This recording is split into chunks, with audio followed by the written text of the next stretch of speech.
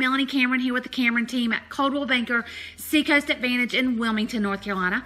Today's topic is, do I need to get a home inspection? Well, the short answer to that is absolutely yes. In my opinion, it really doesn't matter whether you're buying a resale home or a new construction home. We always still recommend having a home inspection.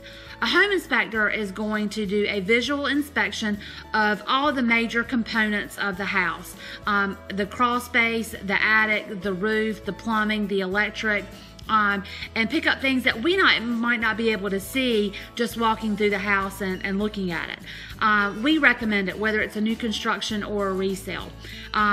Keep in mind, home inspectors do not take apart components of a system like the heating and air or the hot water heater. They are doing a visual inspection to make sure that it's performing the function that it's intended to, and report on that.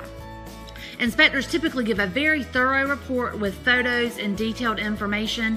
Highly recommend you do that. You're welcome to join the home inspector on the home inspection if you'd like to walk through it with them, or we recommend a lot of times for buyers just to come towards the end and let the home inspector kind of summarize if he found anything that's of major concern, so you can look at it and answer any questions with them.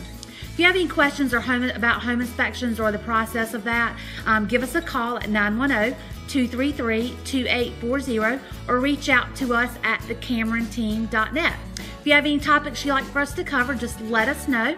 Remember to like, share, and comment on Facebook and YouTube so you can get in on our monthly drawings.